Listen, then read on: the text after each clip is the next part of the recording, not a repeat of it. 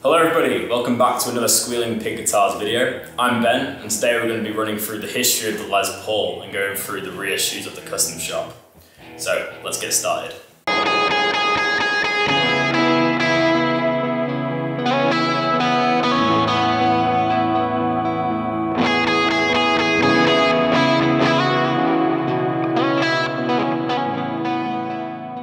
So this is the first guitar we're going to be going over today. This is a 1954 reissue from the custom shop. This was obviously modelled after a 1954 Les Paul.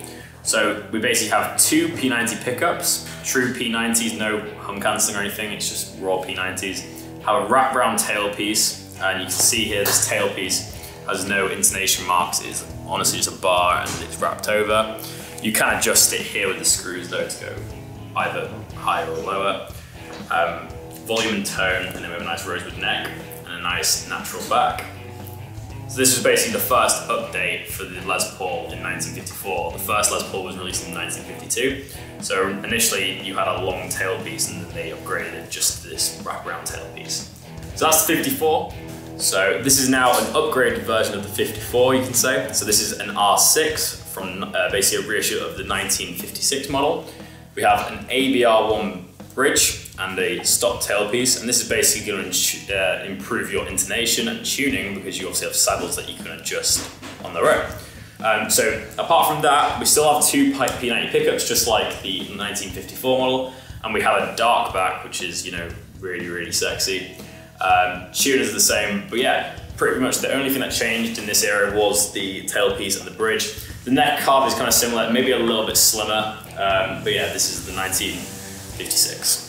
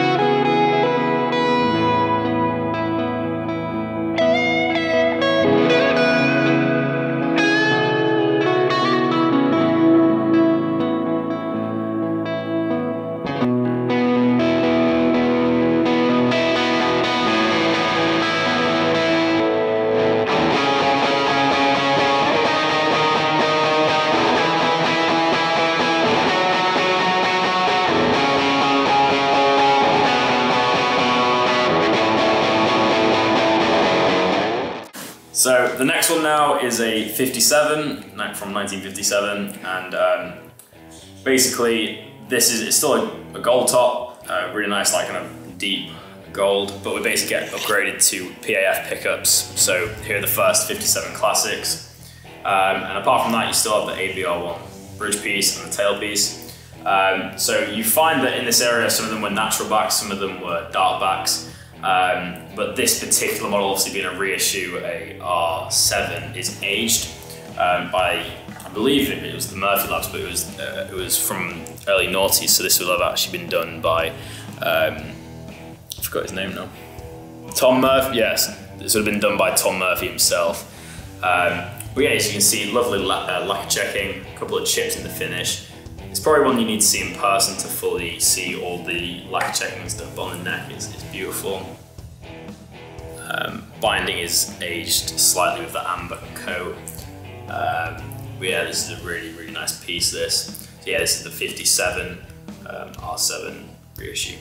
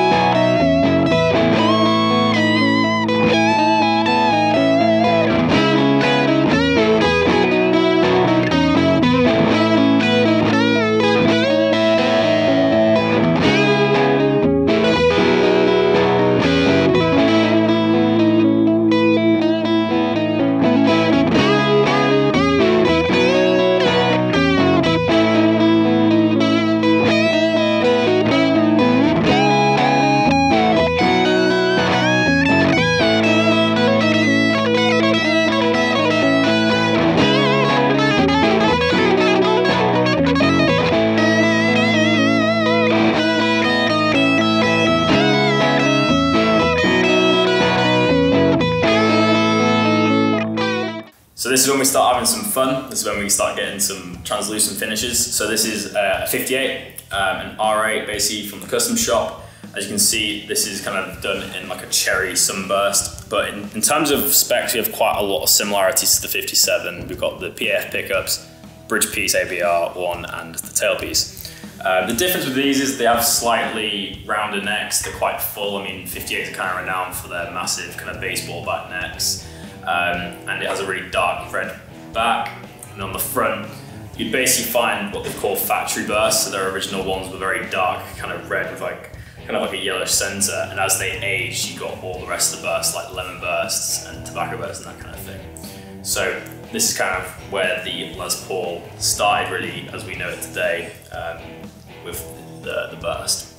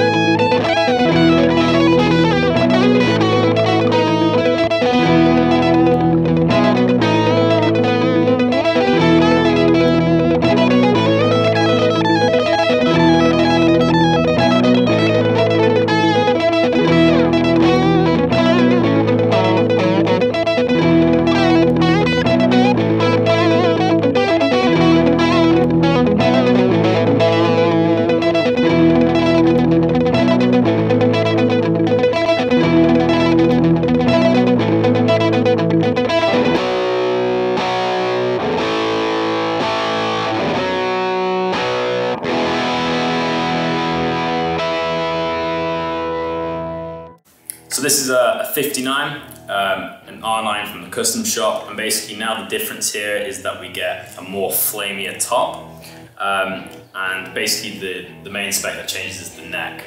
So some would say this is like the epitome of a Les Paul. It's the perfect kind of neck carve where it's rounded, it's still got a bit of chunk, but it's not as chunky as the 58, so nice rounded kind of circular neck.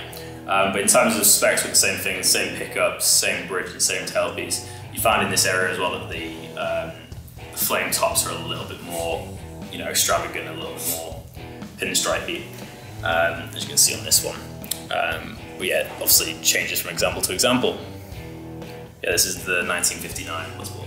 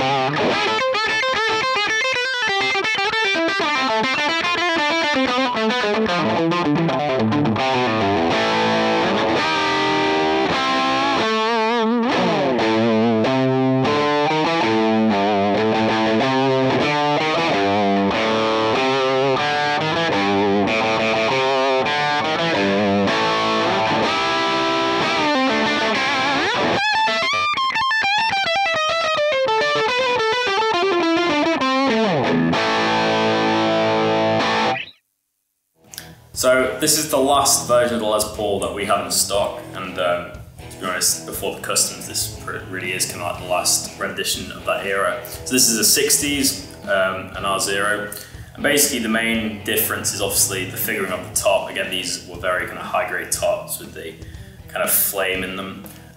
You've got different style knobs. You have the reflector top knobs with the kind of amber side things, if you want to see them close. But in terms of specs, we've got quite a lot of similarities. So again, wraparound tailpiece, ABR1 bridge, humbucker pickups. And then the main difference is the neck. So the 60s are kind of renowned for being the slimmest Les Paul profile. So this is kind of reminiscent of what a slim tapered neck would be in the modern day now. A lot of modern Les Pauls are actually modelled off this neck carve. But yeah, this is a beautiful example. As I said, this is, I believe, a dark burst finish in VOS. We have a stunning Les Paul. And I guess the biggest thing to note about all these Les Pauls from this era, especially R8, R9, and R0, is that, especially now with the custom shop, they will mix match like kind of specs. So you can get an R8, for example, with a massive flame top, and you can get an R0 with basically no flame. But the kind of the neck carves stay the same throughout the eras. So there's not that much difference, but it's just little playable factors.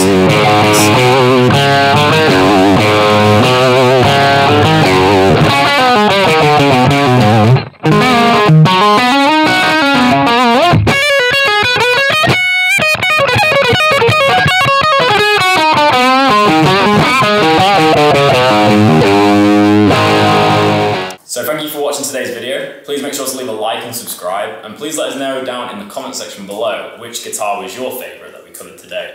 But as I said, thank you so much for watching, and we'll see you in the next Squealing Pig Guitars video. See you soon. Rock on.